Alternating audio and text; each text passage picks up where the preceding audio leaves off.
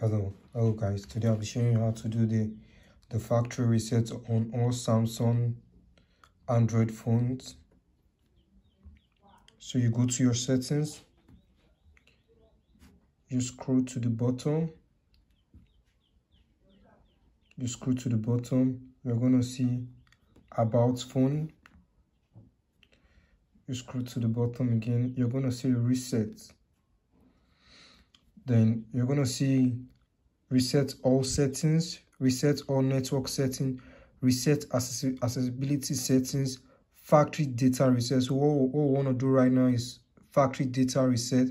You click on factory data reset, then you click on reset. Delete all. So now you're deleting every single thing on your Samsung Android phones. Everything is going to wipe your password, your email, your videos, wherever is on the phone is going to be back as brand new. You can see it's shutting down. So it's going to take time to reboot and wipe all data from your phone.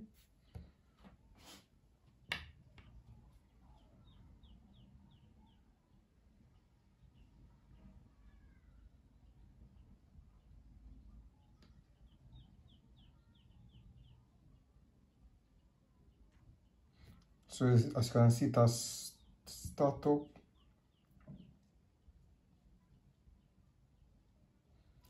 It's erasing everything in your phone.